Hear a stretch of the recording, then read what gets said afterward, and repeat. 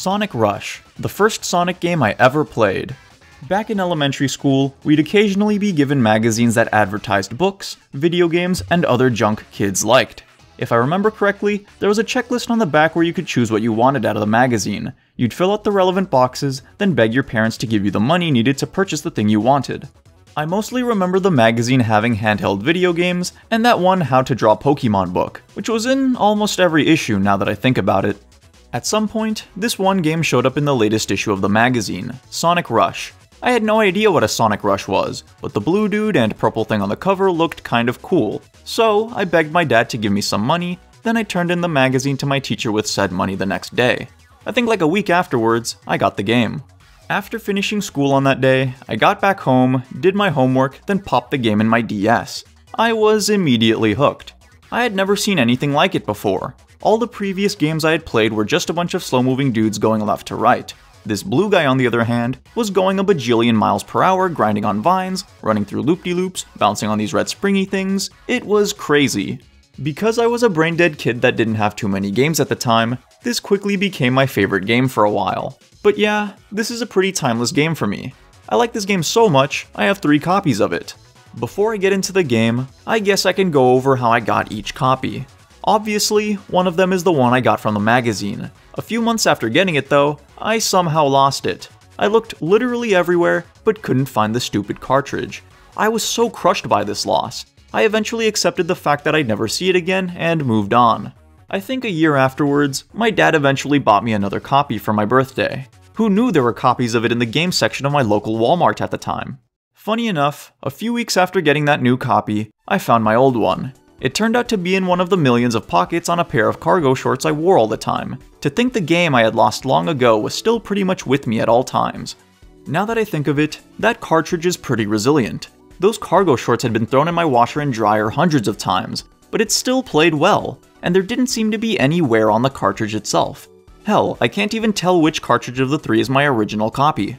Anyway, now I had 2 copies. One where the game was fully completed with S ranks in every stage, and the other I'd reset and replay whenever I felt like it. For the 3rd copy, I just found it at a flea market a little over a year ago. Because I was a stupid kid that threw stuff away with no second thoughts back then, I had thrown away the DS cases for both of my Sonic Rush copies. The only thing I managed to not toss was the instruction booklet of my 2nd copy. So, it and the 2 cartridges stayed in my Sonic Rush adventure case. When I saw the copy of Sonic Rush for $5 in that flea market, I just had to get it. Not only did I now have a 3rd copy of Sonic Rush, but a proper home for the instruction booklet and the other 2 copies. So yeah, that's my Sonic Rush story. I think it's time we got into the actual game. When you start the game, you're immediately thrown into the first level, Leaf Storm, which is basically this game's Green Hill Zone. Here, you have the standard obstacles: badniks, spikes, loops, springs, rails, hoops, etc. What makes this game different from previous 2D Sonics is the boost mechanic. This is the first 2D Sonic to actually have it. You can execute the boost by pressing Y. It lasts as long as you have this meter filled. To fill said meter, you can either kill badniks, get boost power-ups from item boxes and balloons, touch checkpoints, or do tricks. Doing tricks is pretty much the main method of filling the boost meter. You do these by spamming the R button while rail grinding, or the A and B buttons after bouncing off springs, or whenever some other obstacle launches you in the air. When you're launched, you have 2 extra movement options, an upward and side trick. You execute the upward trick by pressing up on the D-pad followed by R. It can be useful for reaching certain areas of the level you wouldn't be able to otherwise. The side trick can be executed by pressing, you guessed it, left or right on the D-pad followed by R. It can be used as an attack, but I mainly use it for cancelling my upward velocity to get back to ground quicker. Anyway, back to boosting. Obviously, boosting speeds you up. You're completely invincible during its execution, so if there's ever a line of enemies in front of you, boosting is a good way of killing them. Though, you can also do that with spin dashing. Yeah, that's right, spin dashing's in the game. It's honestly pretty useless considering you can boost. I can really only see someone using it if their meter is empty. Oh yeah, boosting can be used for one other thing: entering special stages.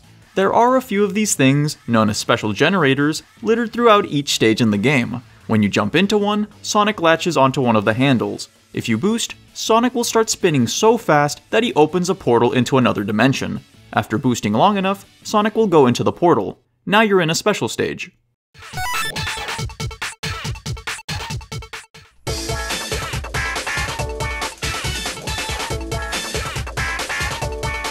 It's a half-pipe you have to run through while getting rings and avoiding bombs. There are 2 checkpoints per special stage, one halfway into it and one at the end. They check how many rings you've collected, and if your count isn't greater than or equal to the required amount, you'll fail and be kicked out of the special stage. So, you want to collect as many rings as possible and avoid hitting the bombs at all costs. Anyway, once you've successfully passed the checkpoints, you'll get a Chaos Emerald.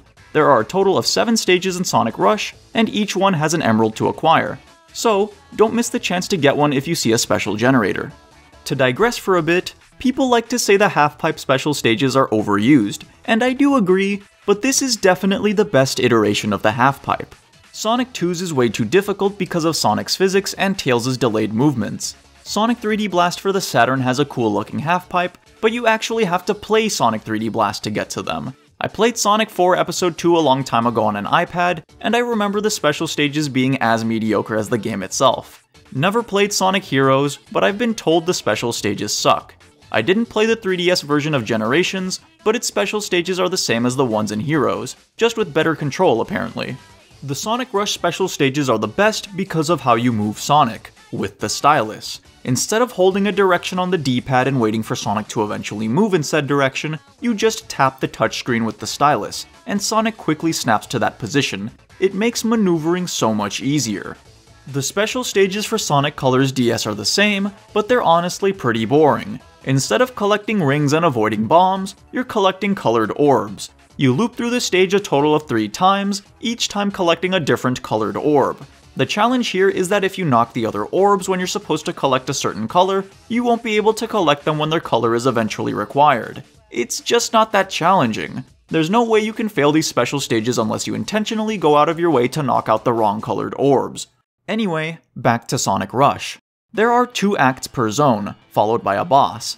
At the end of each act and boss, the game tallies up your score, which factors in how fast you beat the stage, how many rings you had, and the bonuses you racked up while doing tricks. S rank is the highest you can achieve, but when I was younger, I used to think this was bad.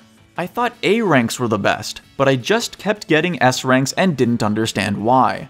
I legit thought S ranks were bad because, you know, you get A's when you perform well on assignments in school, not S's. Also, the S rank icon was outlined in red, while A ranks were in blue.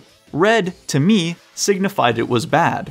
So, until I started playing other games that had S rankings, I believed S ranks were a sign that you played the game badly.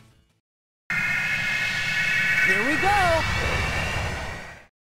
Once we're done with Leaf Storm's 2 acts, we meet up with Eggman, who has some plan to become unstoppable, yada yada, we have to beat him.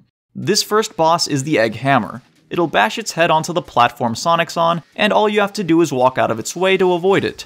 Once Eggman's cockpit is grounded, just jump on it and you deal damage to him. Located on the bottom screen is the boss's health bar. Eggman has 8 pegs of health, and honestly, that's way too much if you ask me. By default, the game puts you in normal mode, but you can switch to easy mode in the options menu. I could never tell how exactly the game was made easier other than the fact that it reduced the health of the bosses from 8 to 6. The bosses are far from difficult, they just take too long sometimes. It's mostly just waiting for Eggman to perform an attack that leaves him vulnerable. Each of the bosses have various attacks, and some of them don't actually give you an opening to attack. Because the actions of the bosses are seemingly random, they can actually perform these invincible attacks one after the other, dragging out the fight longer than it should. Of course, with 2 extra points of health, the boss will take even longer to beat. Because I'm an idiot, I didn't think to switch to easy mode, so I played through dragged out boss fights the entire playthrough. If you're trying to S-rank the bosses, you just have to be lucky and hope they leave themselves vulnerable more frequently to beat them in time. Aside from the regular pound attack, Eggman also has like a super pound where he says the iconic, "Get ready to be cool," and will instantly kill you if he lands the attack. It's still fairly easy to avoid, he just follows you a little longer than the other attack. His third attack is one he does at low health. Eggman will move to one side of the platform, drop the head of the robot on it, then sweep the stage multiple times. You have to jump over it, otherwise he'll knock you off the platform, instantly killing you.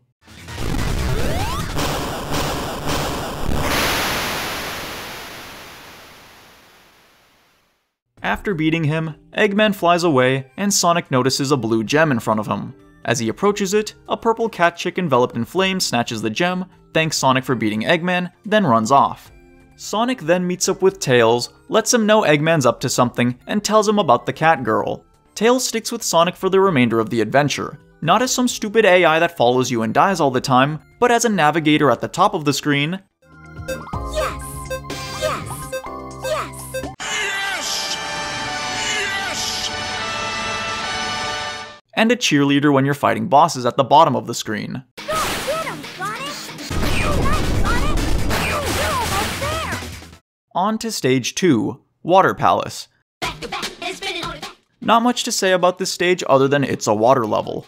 When I first played this game, I was stuck here. I could not get past these levels because I kept drowning. In every Sonic game, if you're in water for too long, a countdown will begin and you will drown when it reaches 0. Because this was my first Sonic game, I had no idea how to circumvent this. Some of the underwater sections went on for a while too, so there was no way you could get through them fast enough. This was probably the first time I actually had to consult an instruction booklet for guidance. Sure enough, the booklet tells you there are air pockets littered throughout the underwater sections, and once a large bubble emerges, you just need to suck it up for more air. Once I figured that out, the level was pretty easy. After the 2 acts, we meet up with Eggman again, but for some reason, he has a gray mustache, a black suit, and refers to himself as Eggman Nega.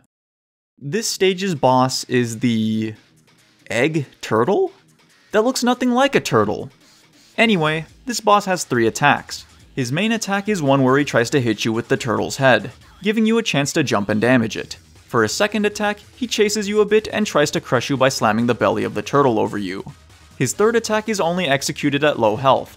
The water level is lowered and the turtle settles down. The head detaches from its body and creeps up to nip Sonic. You have to get close enough to bait Eggman into attacking so he can leave his weak spot vulnerable. Aside from those attacks, there's not much else to say about this boss. Though, I am a little confused as to why Sonic suddenly doesn't need air bubbles to survive underwater anymore. After that, Sonic and Tails wonder why Eggman changed his name and outfit, and go to Tails' workshop to investigate. There, it's revealed there's a tear in the space-time continuum that's slowly expanding. If it gets large enough, the fabric of reality will become altered. Once they're done talking, they go to the 3rd level, Egypt. Again, not much to say other than it's a level that has its own obstacles and enemies. Here, the game introduces rooms that lock you in until you defeat all enemies within it. You know, I haven't talked about this game's art style yet. It's a combination of great-looking sprite art and 3D models. Sonic and Blaze are pretty much the only 3D assets during the zones, while the boss fights are entirely 3D, and I think that's pretty cool. This stage's boss is the Egg Scarab, probably my favorite boss in the game. Here, Eggman's robot somehow poops out giant spiked balls. He walks around with them and will eventually roll the balls towards you. What you have to do is wait for the balls to retract their spikes and knock them back to Eggman. He'll turn around thinking the ball will roll back into the robot's claws, completely unaware Sonic knocked the ball in the opposite direction. Once he's turned around, the ball will hit his weak spot. You don't want to knock the ball before he turns around, otherwise he'll just catch it and you'll have to wait for him to throw it again. Anyway, this is the only way to attack him, and I think that's really clever. Every other boss in the game requires you to jump into his weak spot except this one. When Eggman's at low health, he'll smarten up and jump over the ball. In that scenario, you just quickly run towards the ball again and hit it back in Eggman's direction. He's not smart enough to jump over it twice. His only other attack is one where he flies to the center of the stage and chucks the spiked balls at you. What you can do is spin dash, do a slight jump while holding down left or right, and when you land, you'll maintain the spin dash's initial velocity, which is pretty fast, but be running instead of rolling. With this speed, you'll always be on the edge of the screen, and the balls Eggman throws will never hit you. Though, there are occasions where Eggman just has aimbot and always throws the balls directly in front of you, requiring you to do a slight jump to avoid the explosion. All in all, really fun and interesting boss. After that, Sonic and Tails realize going to Egypt really didn't help with fixing the space-time continuum thing, and go to Cream the Rabbit's house. Cream's mom is there, but not Cream herself. The mom says Cream went to town with some new purple friend of hers, and Sonic and Tails immediately know that she's referring to the purple cat chick. So, they pursue and enter the next stage, Night Carnival, because Carnival Night was already used in Sonic 3. It's a pretty festive stage. Badniks on pogo sticks, weird lights you can stand on, the spinny thing that used to piss me off if I hadn't built up enough speed, and so on. At one point, you'll reach this mechanism. When I was a kid, I was completely clueless as to how this worked. I remember actually running the timeout the first time I encountered it because I had no idea what to do. Eventually, I realized if you jumped on top of it and held down, it would charge up and launch you upwards. The longer you hold it down, the higher you go. I'm honestly not sure why I didn't think to do this back then. The obstacle was basically like those stupid spinning barrels from Carnival Night Zone and Sonic 3. What? All I had to do was move up and down? Up and down? What the fuck? This stage's boss is the Egg Libra? What the hell is a Libra? I know it's one of those stupid zodiac signs, but is that what this is referring to? I don't even know what the zodiac sign means. The sign of Libra is the sign of justice, balance, and harmony. Oh! The boss is like a scale with Eggman on one end and an electric spike ball on the other.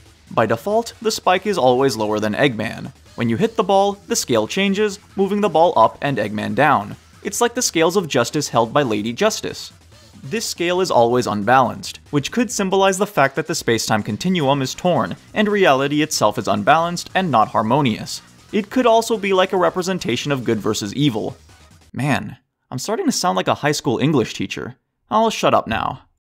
Anyway, like I said, the boss is like a scale. By default, Eggman's out of reach, and the only thing you can hit is this spiked ball. The ball sometimes shoots some electricity that lingers on the ground, so you want to avoid that. At lower health, the ball will slam onto the platform you're on and send these shockwaves you have to jump over. Most of the time, the ball is completely enveloped in electricity, meaning you can't attack it. Once the barrier is gone, you want to quickly jump and hit it. This will knock the scale over and bring Eggman down, giving you a chance to hit him.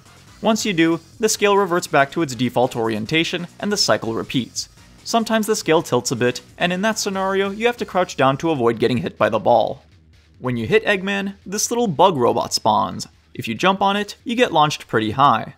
This is basically another way of attacking Eggman. If you're positioned properly, you can easily get another hit on him without having to wait for the ball to lose its barrier.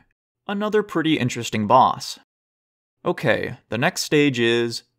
Wait, that's not a stage. There is a big rock. These boulders are blocking Sonic and Tails' path, so they have to make a detour. As they're about to leave, they hear a voice, and it's none other than Knuckles under the pile of rubble. Tails asks him how he ended up there, and Knuckles reveals it was because of a feline with an attitude, who was with Cream. They ask Knuckles where they went, but he's so infuriated that he runs off to smash some more rocks, so Sonic and Tails leave him be and continue on. The next stage is Huge Crisis, probably the silliest name for a Sonic stage I've ever seen. You're just on a giant ship fighting some unique looking badniks. Every stage in the game has those Sonic Hero style badniks. You know, the ones with the pointed noses and giant grins. This is the only stage that doesn't feature them, which is interesting. Man, this music is so funky. This whole soundtrack is just amazing. I'll briefly play a few snippets of some tracks, but I implore you to listen to the whole soundtrack on your own.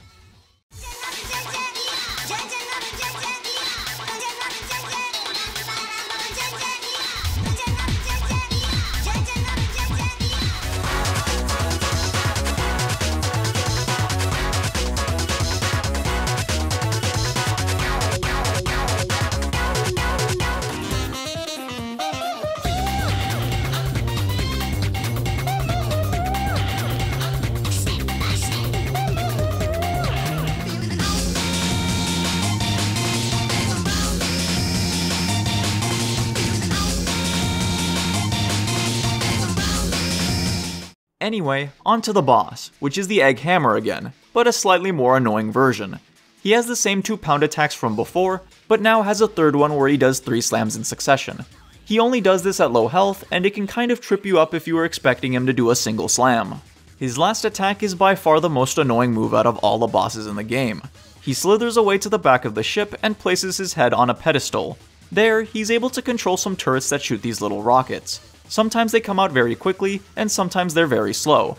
Either way, it wastes so much time. That's why it's such an annoying move. Not because it's hard to avoid, but because it's so time consuming. If you want to S-rank this boss, you better not miss any opening to attack, and hope to God Eggman doesn't do the turret attack twice in a row. Definitely one of the most annoying bosses in the game. After that stage, we finally catch up to Blaze and Cream. Sonic and Tails press Blaze about Eggman Nega and the space-time continuum.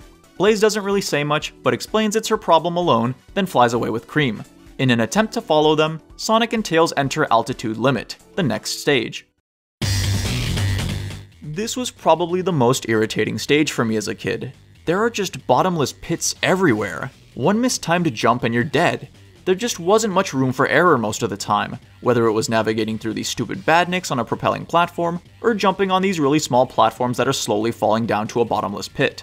Now that I think about it, some of the level design in this game kind of sucks. It's clear the designers got lazy at points, like at the end of Water Palace Act 2. You have to stop dead in your tracks and jump on some fairly small moving platforms. If you fall, you're dead. There's a bottomless pit below you. At least they had the decency to have a block stop you from running off before that section, but it still seems lazy. We also have an instance like that at the end of Night Carnival Act 1. After swinging from some ropes, you have to quickly jump onto these small platforms that fall a split second after you land on them.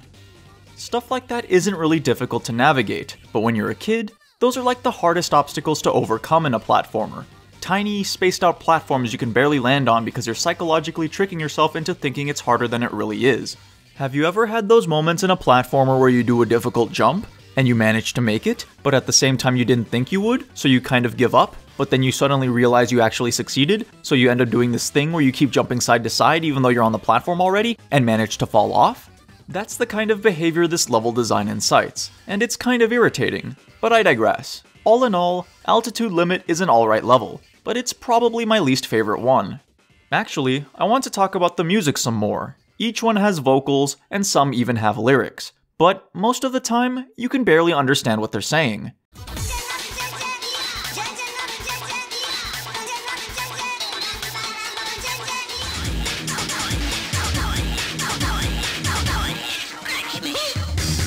For Altitude Limit, you get this.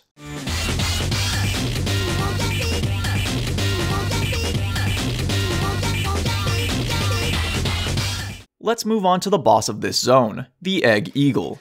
He has a total of 4 attacks. One that he does most often to waste your time is shooting you from a distance. He mainly shoots above you, but if you're far away, he tilts over, which can allow the bullets to hit you if you're grounded. So, you want to constantly move side to side so Eggman keeps himself evened out. Stay grounded, and the bullets will never touch you. For his next attack, he flies towards you, lands on the platform, and attempts to peck you. If he misses, he'll be vulnerable, allowing you to jump on his head. Another attack that leaves Eggman vulnerable is the one where he tries to jump on you. This is probably one of his more annoying attacks because it can be a little difficult to gauge how close he is to you. You have to get far enough away so that he can't hit you, but not too far, otherwise you won't be able to jump on his head in time. His final attack is pretty unique and introduces a mechanic we haven't seen before. Eggman will land on a side of the platform, then try to blow Sonic off with his propellers. To not get pushed off, you have to run towards him. Think you can just hold left or right on the D-pad like you normally do? No, you have to mash the A and B buttons. Try not to get tired when you do this, otherwise you'll get blown off and die. All in all, decent boss. After this, we get another cutscene. This time, Amy shows up. After a bit of awkwardness, Sonic asks Amy if Blaze had come by at some point. She says Blaze and Cream did in fact drop by, and that leads us to the final stage, Deadline. Not sure how Amy telling Sonic and Tails that leads them to an Eggman-shaped ship in space, but it's whatever. There are a couple of interesting things in this stage. You have these cool cannons that Sonic gets sucked into, occasional changes in gravity, hexagonal patterned floors that Sonic can run on, and these blades that allow you to switch between running on a floor or ceiling. We also have these rockets you can control. Up and down move it up and down, obviously, but so do left and right respectfully. I don't know why, but I always sucked at controlling these things when I was younger. The second act starts you off with one of these rockets. You have to ride it across this long, bottomless pit. I remember always dying here because I kept turning my rocket directly upward, where it would then blow up because there was a ceiling. Then I'd fall to my death. I kind of want to talk about the special stages some more. Of course, each one gets progressively more difficult as you play through the game. So, since this is the final zone, this special stage will be the hardest to beat. Now, like I said before, using the stylus to control Sonic makes these stages pretty easy. However, since I'm using an emulator to record this gameplay, I have to use the mouse. I really suck at controlling Sonic this way. I managed to beat every special stage first try, but holy hell were the last 2 special stages scary. There were so many close calls because I just kept losing rings or missing out on some entirely. Aside from just collecting rings scattered throughout the half-pipes, there are also these springs you can run into. When you do, you're launched up and are presented these little QuickTime events. It's just some numbers on the touchscreen you have to touch in the proper order, smallest to largest. I remember thinking you had to touch each number individually when I was younger, but then realized you could just run the stylus against the screen and it was much more efficient. When completing these events, you're given rings. The faster you complete them, the more rings you're awarded. The later special stages have much faster QuickTime events, so I found myself screwing them up often because I wasn't fast enough with the mouse. You can also homing attack into flying badniks to get a couple rings. Don't know how Eggman's robots managed to get into the special stage dimension, but I won't question it. Anyway, that's pretty much it for the special stages. There are a couple other minor things I could mention, but they don't really need to be covered. Alright, on to the boss. Before that though, we get a cutscene. Turns out this Eggman Nega guy is indeed another Eggman, but from whatever dimension Blaze is from. Both Eggmans... Eggmen? I think I'll go with Eggmen. Both Eggmen were working together to get the Chaos and Soul Emeralds for world domination. Blaze wants to fight Nega, but Sonic does as well. This leads them to fight each other while Eggman Nega watches in the distance. So yeah, this is the boss, Blaze. She has only 3 attacks, a spin dash, homing attack, and one where she erects pillars of fire from the ground. To attack her, all you have to do is jump on her while she's not doing an attack. Once you get Blaze to 1 health, she and Sonic argue for a bit, then the most intense segment in the game begins.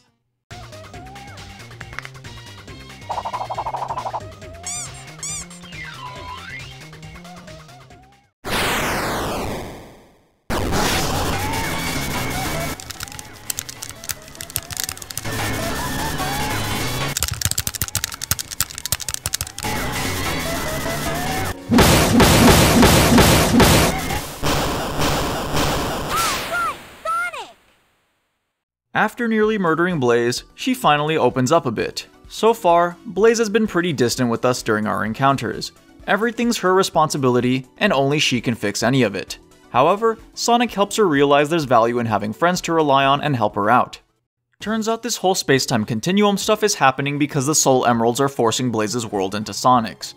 The 2 worlds can't coexist in the same dimension, so if this isn't fixed, both worlds will probably cease to exist. So, assuring Blaze they can handle it, Sonic and Tails run off to stop Eggman Nega.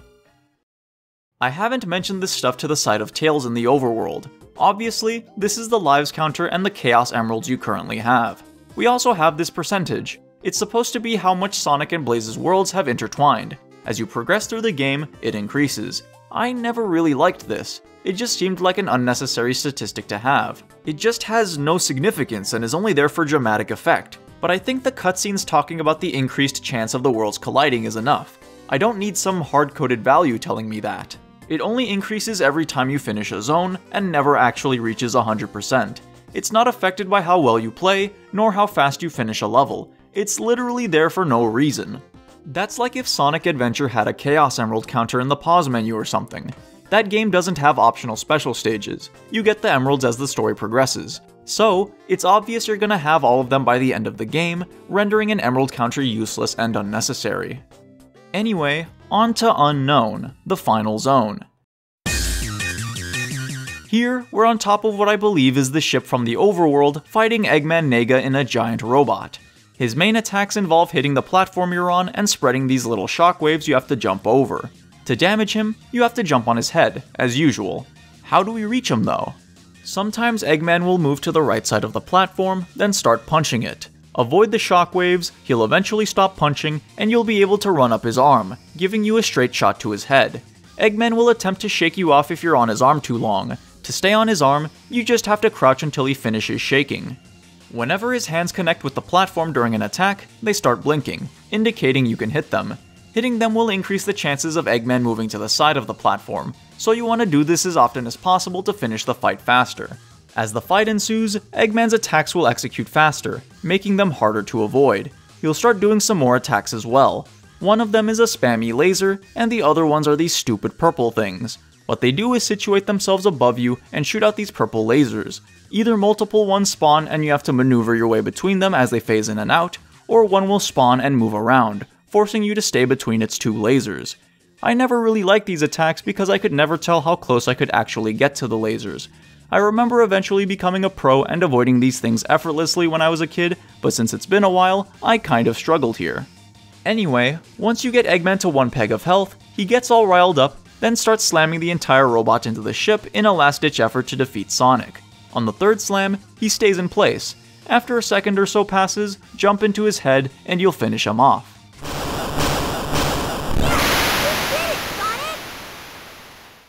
With Eggman Nega defeated, everyone gathers to congratulate Sonic, especially Amy. The game's not over though. We still have Blaze's side of the story to complete. After encountering Blaze at the end of Leaf Storm, she becomes playable.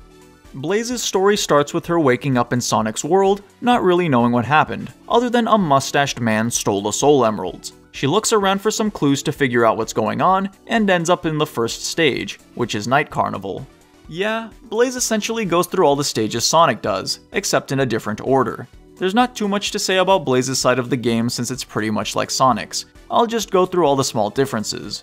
Before I do that though, I have to mention something. The background of the Night Carnival stage has these flashy light-up signs of Sonic and Blaze, which I never really understood. Sure, I guess Sonic has signs up because he's a hero who saved this world several times, but what about Blaze? She's a character that just arrived here from another dimension. Why the hell would there be light-up signs for her here? Blaze fights regular Eggman instead of Eggman Nega like Sonic does. Every time you beat Eggman, you get one of the Soul Emeralds he stole. Why he always keeps one with him if there's a possibility of losing to Blaze, I don't know. Anyway, because of this, Blaze doesn't have to go through any special stages, and those special generators aren't in her levels. The bosses are the same, except Eggman gave his robots a girly color scheme. The music for each stage is also slightly altered.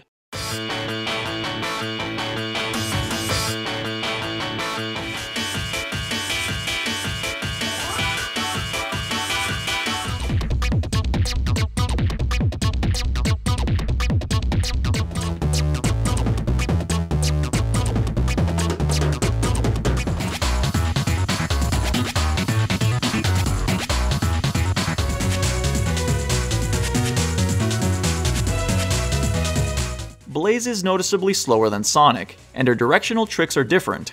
Sonic's upward trick was just a slight upward boost, but Blaze rockets herself into the air like 5 times higher.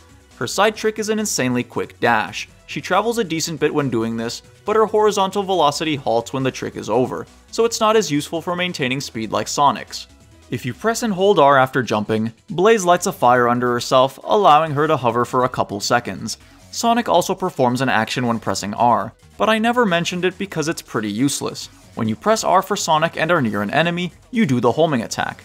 There isn't much use for it since you can jump onto, spin dash, and boost through enemies. Levels don't even have chains of floating enemies like previous 3D Sonic games to chain homing attacks, so not even the level design promotes the use of this mechanic. When you aren't near an enemy, Sonic just gives himself a slight horizontal boost. It acts similar to the side trick because of this, just slightly slower. This can be pretty useful, especially if you're airborne from something that wasn't a spring, but I didn't think it was noteworthy enough. Tails acts as Sonic's navigator and cheerleader, while Cream and her Chow Cheese play the same role for Blaze's side of the story. It's a funny clash of personalities. Blaze is a loner who's serious all the time, while Cream is super extroverted and friendly.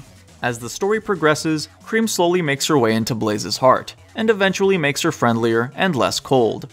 In Sonic's story, he and Tails go to the final zone to stop Eggman Nega, but for Blaze, regular Eggman kidnaps Cream, which is the reason she goes to the final zone. The storylines are happening in parallel, so how are Blaze and Sonic fighting the Eggmen in the final zone? Are they fighting on 2 different ships?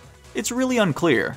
Anyway, I think that's pretty much all the differences between Sonic and Blaze's gameplay. If there are other differences, they're probably so trivial they aren't even worth noting. So, we beat both Sonic and Blaze's storylines. Are we done with the game? Nope. If you go back to the character select, you'll be greeted by